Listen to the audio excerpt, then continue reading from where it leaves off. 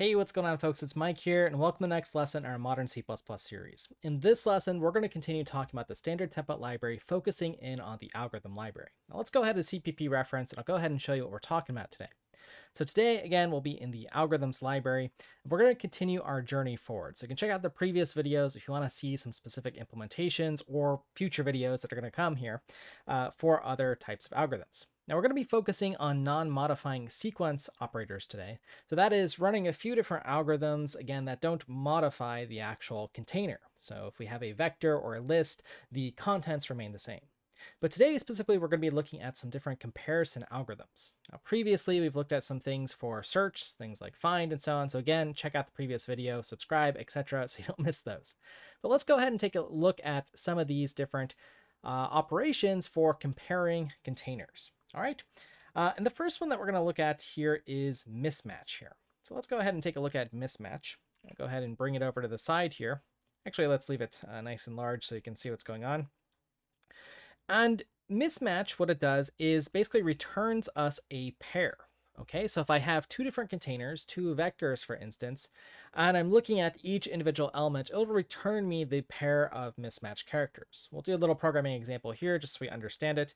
But basically, we have one container here where we'll be starting from, where we'll be ending from, and then our second container will have a starting position, and we'll just keep iterating through and see if we have a mismatch. Okay, so let's go ahead and take a look here at the complexity. And the complexity here at most, so if we're looking at the size of the container, that's one way to read this. If I subtract the last element from the first, again, usually the last, it could be the entire size. So this is sort of n elements. Basically, this is going to be a O of n algorithm.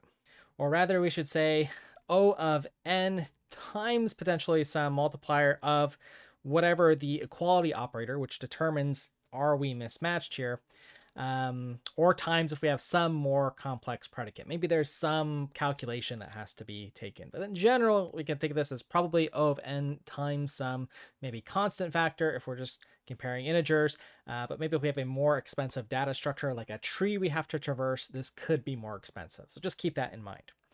Okay, so let's go ahead and take a look at an example here and play around with this. And this is not required in, actually, let's double check this. I don't believe this is C++ 20 here. Yeah, nope, we've had this for a while. I'm still going to be using C++ 20, although I kind of think of these algorithms as C++ 17 and so on. So that's what we'll compile and run with. So anyways, let's give ourselves, with mismatch here, I'll go ahead and leave the signature up here so we can take a look here. Two different data structures. Let's give ourselves a vector v and do something like 1, 2, 3, 4. And let's go ahead and give ourselves another one here. Well, let's just go ahead and keep them the same for now. And let's go ahead and see if this is a mismatch. Okay, so let's do standard mismatch. And I'm going to be looking from v1, the beginning, to the end. And then we'll oops, that's the beginning of our first data structure, be looking at to the end of our second one here. Okay. So what does this return us if this is a match? Because this looks like it's going to be a match to me. It's running the equals equals operator for that particular class. And this is just comparing these integer values here.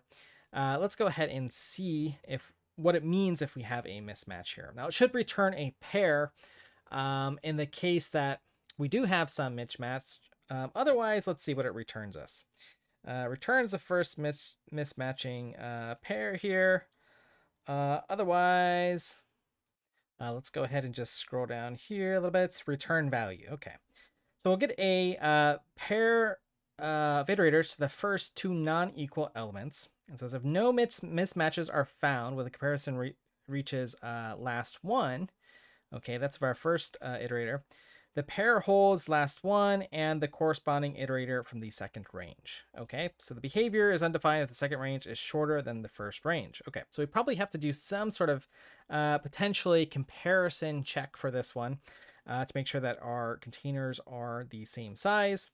And again, let's read the description here. So it's returning the first mismatching pair of elements from two ranges. So if we think about that, it sort of makes sense. If I have a container that's 4 elements and a container that's 5, there will eventually be a mismatch. Okay, so that makes sense that we're going to want to do some sort of comparison with the size of the containers here. Okay.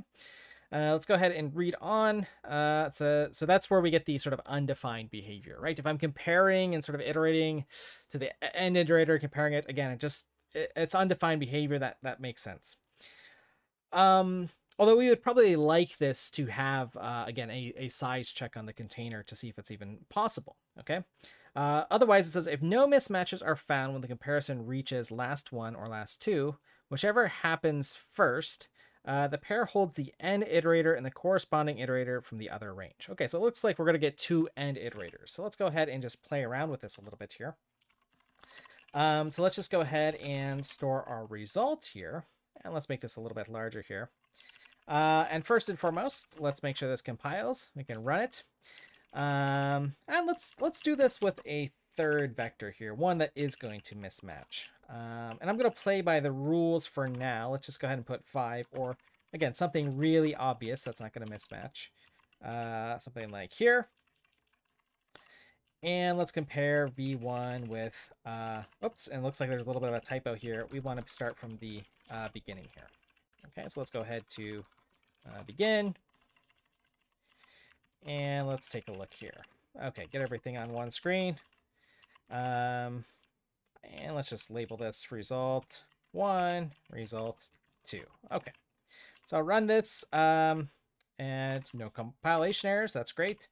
And let's go ahead and print out result 1 first. And again, this is a pair that it's returning us. So do we need first here? Let's see what the actual type is without going to the documentation.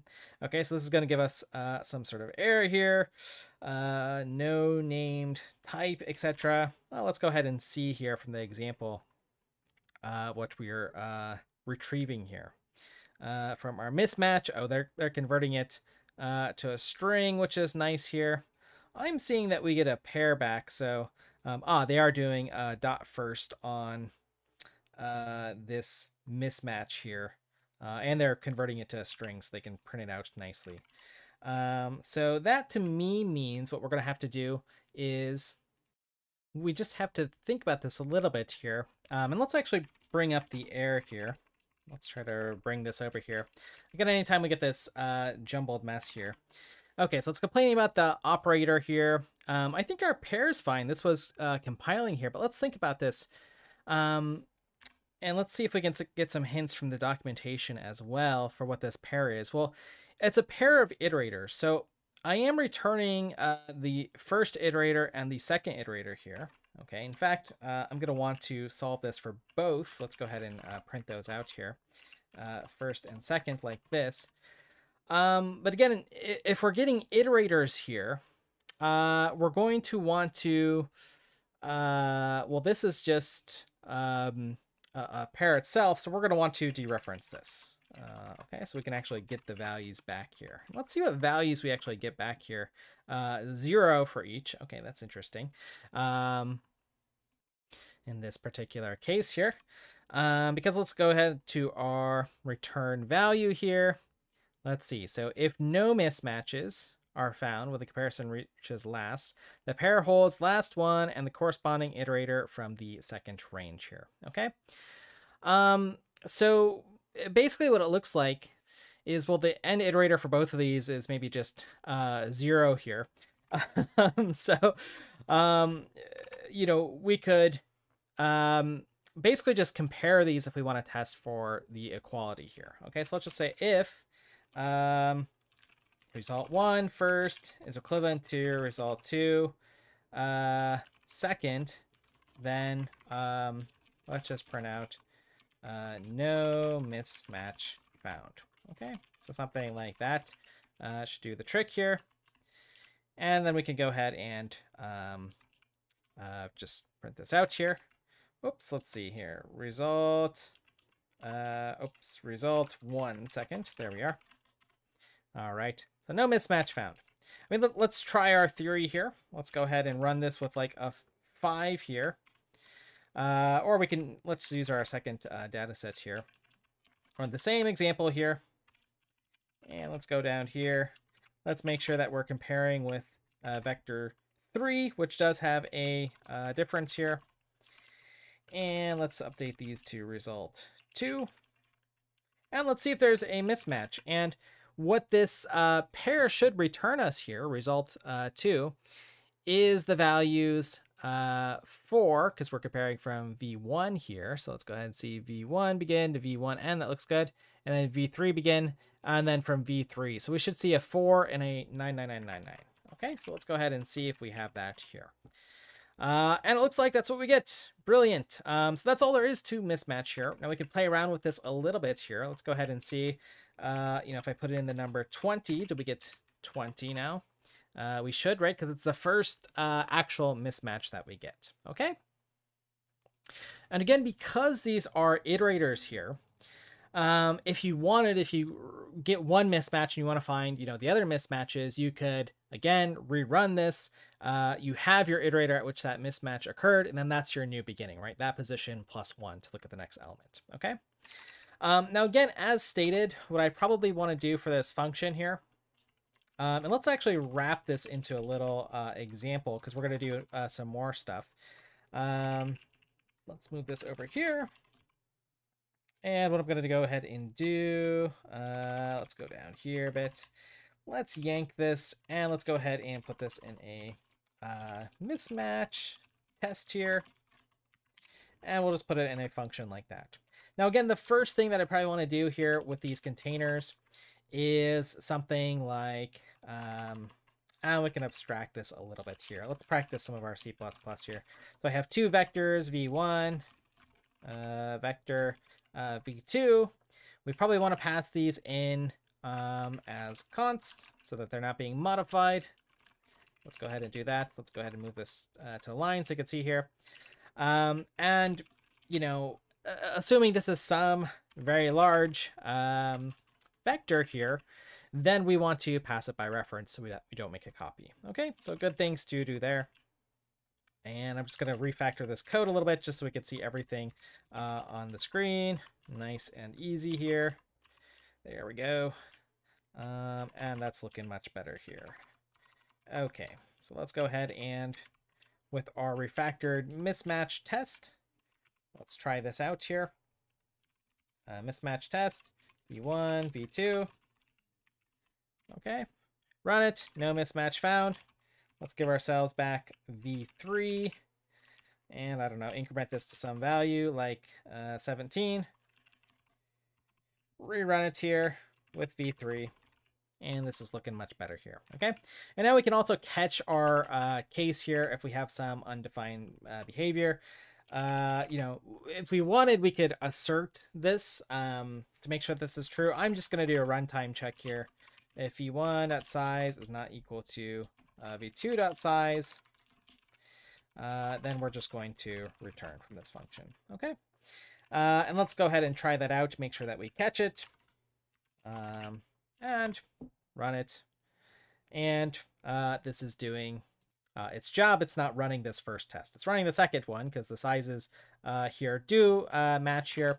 But that's the idea here. Okay, so we need the sizes to match. Okay, so again, this is how you can use an example of the standard algorithms as building blocks to, build up some safer code. But again, we're not writing the for loop and checking each element and making mistakes there, right? It's very clear what this is doing. I'm just looking from the beginning to the end and then comparing it to every other element here to see where there's a mismatch, okay? And then I get the iterators if I want to actually look at those values, which I have printed off here, okay? So that's going to be a mismatch here. So let's go ahead and get everything on the screen for us. And then I think we are actually good to go at this point here. I think I'm going to actually, since this video is getting a little bit long, and then I'll get into, I'll break out the other algorithms into some smaller videos. But, really what I want to capture here is this nice idea that, well, again, we have this nice built-in algorithm. We've abstracted it a little bit. Some of the things that maybe we don't like with undefined behavior and just kind of looking through the docs here, right? We can build up from these building blocks our own functions, okay? So that's the idea. That's one of the takeaways from today's lesson that I think is nice just playing around with this stuff. And we also have to understand, a little bit about the complexity of mismatch. In the general case, it's going to be linear, but again, it just depends on how much time those comparisons take. Okay, so that's another thing that we want to recap. All right, so with that said, I'll add this video to courses.msha.io, free playlist if you want to sign up there and track your progress, because we're going to have a bunch of these algorithms. And I hope otherwise this was a useful video for you to see this other algorithm that exists. Again, we're going to be going through a whole bunch of them, so hopefully you're enjoying these. Feel free to leave any comments below if you have any. And then otherwise, thank you for your time and attention, folks.